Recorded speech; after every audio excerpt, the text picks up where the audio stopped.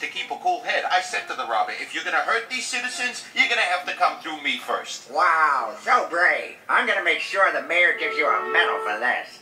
That's not actually what Hey, we're gonna get to your cowardly ramblings in a second. Don't let this man bother you, sir. Please continue. Then Larry handed over all the money and the guy ran up. If you ask me, Larry was a bit too cooperative. Say, I think this was an inside job. Oh, what do I know? I'm just a hero. I've heard enough. Arrest this man! Case closed. Chief, we don't have the money. Or the man who took it. I'm reopening the case. Okay, boys, I want roadblocks here, here, and here.